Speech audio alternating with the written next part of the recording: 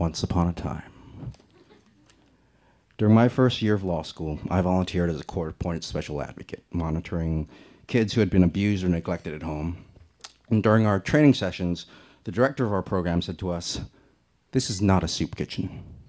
At soup kitchens, you get to help people in a very clear-cut way. You provide food for the hungry, and at the end of the day, your feet may hurt and your shoulders may be tired, but you get to feel good about yourself. And you deserve to, because that is a noble and worthy way to spend your time.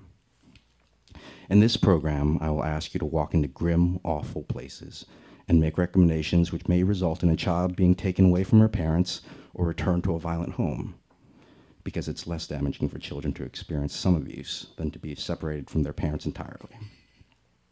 You deserve to feel good about what you do here, and too. And sometimes you will, but often you will not. You need to know that. If you want to provide food for the hungry or build houses for the homeless and go home knowing that you helped someone, there are a lot of great programs out there for you. If you want to be here, you have to carry the weight of your decisions and accept that there are situations you can't improve." It took years before I really got what she said. I went to law school because in 2002, the U.S. asserted the power to detain enemy combatants without providing access to an attorney or any kind of process until the end of hostilities, meaning indefinitely. The idea of that kind of government power upset and terrified me enough that I decided to stop studying physics, apply to law school, and stick my fingers into whatever progressive, social justice-oriented pies I could find. And there were a lot of pies. I got amazing opportunities to work with luminaries of the civil rights and public interest world. My bosses included Linus Chan, who'd clerked for the Eighth Circuit Court of Appeals, which in the legal world means you can write your own ticket. He was offered dozens of jobs with starting salaries of $170,000 a year and $60,000 in signing bonuses just for accepting the job. And despite triple-digit law school debt, Linus turned down those offers and took a job arguing with the folks at Immigration and Customs Enforcement for less than what a first-year school teacher makes. Once, during a prison visit, a detainee mistook me for him and asked, "Hey, you that big Chino lawyer man from Chicago?" I said, "No, I'm Chino lawyer man number 2.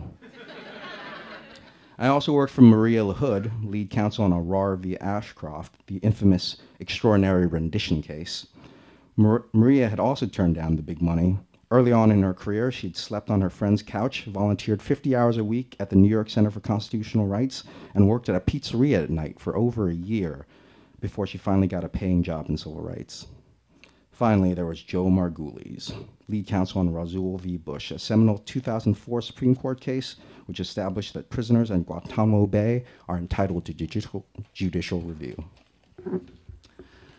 The first time I saw Joe, he was giving a speech about his first trip to Guantanamo. He met with a client who absolutely did not trust him, looked totally deflated, wouldn't meet his gaze. Interrogators often pretended to be attorneys or human rights monitors to fool detainees and crush their spirits, so his mistrust was not unwarranted. Joe introduced himself, explained who he was, what he was doing, then recited him a story. The story of how the client and his wife first met, their first date. Joe knew that trust would be a problem. He'd sought out the client's wife for information that would help him convince the client that he was no cruel hoax. When the story was done, the client looked up and said, "We've got a lot of work to do." I wanted that. There didn't seem to be any price I wouldn't pay for it. It'll be a lot of work. I'm ready for it. The salaries top out at $40,000 a year. I'll make do. The FBI will follow you around and scrutinize your every move, and conservatives will hate you and tell you that you're coddling terrorists and criminals. Bring it on. Law school will cost you $160,000.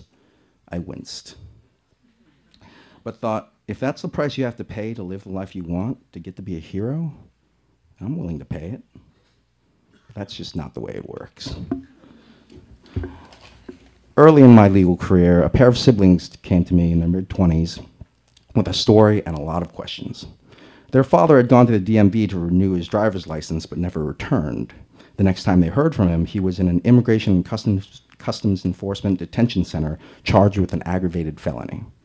See, 35 years earlier, when he was 20, he had had a 17-year-old girlfriend and did a brief stint in jail for a public indecency charge for having sex in his car. In Illinois, the age of consent is 17, so there was no statutory rape charge. However, under immigration law, sex with anyone under 17 constitutes sexual exploitation of a minor, regardless of that state's age of consent laws. Sexual exploitation of a minor is an aggravated felony, and anyone convicted of an aggravated felony is subject to mandatory detention and removal from the United States without any chance for asylum or of ever returning to the country. The Constitution expressly prohibits retroactive prosecution for acts that weren't crimes when they were committed, but that only covers criminal matters. Immigration is not considered a criminal matter, so Homeland Security can just go nuts on non-citizens. My new client was a legal permanent resident. He'd always lived and worked and traveled without restriction in the US, so he never bothered to become a US citizen, and now he was fucked. I did everything I could for that family, but let them know up front that success was very unlikely. They did everything they could too. They brought me letters of support from the community, including one written in crayon by the client's 6-year-old granddaughter begging the judge not to take her grandfather away, and one from the family doctor explaining that the client's wife had limited mobility and relied on the client to help her get around. They even found the parents of the girl he had sexually exploited so many years ago, who were all tears and apologies, explaining that they had only pressed the public indecency charge because they were angry that their daughter was having sex and would take it back now if they could.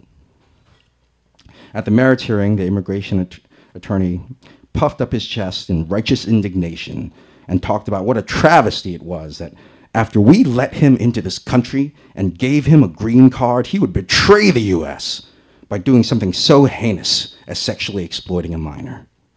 I wanted to leap across the table and strangle him. Luckily, Linus was there, and Linus is a pro. That's why they call him the big Chino lawyer man. He calmly and meticulously made all the arguments we'd prepared. Our client has had a spotless record for 35 years. He's raised 3 daughters and 2 sons without incident. He's no danger to anyone, and his removal would cause undue hardship on his wife, who depends on him. But we still lost. We lost a lot of cases like that, and it drove me nuts.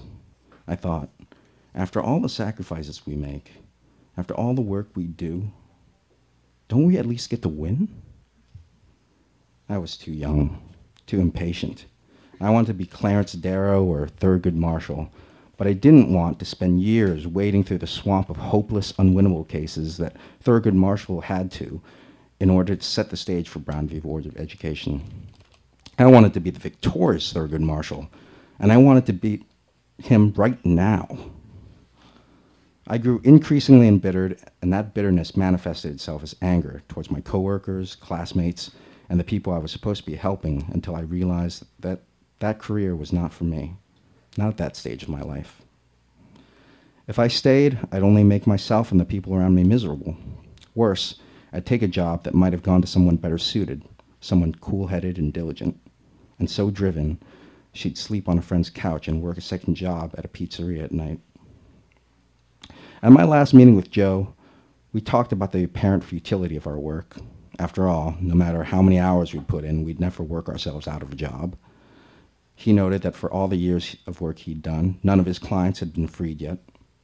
He even bet one of my colleagues $50 that we would see a bill authorizing the indefinite detention of enemy combatants, whether Obama or anyone else became president. This was in 2008. He was proven right in 2001, or in 2011, with the passage of the National Defense Authorization Act for fiscal year 2012, which not only authorizes but mandates trial-free indefinite detention for most suspected terrorists.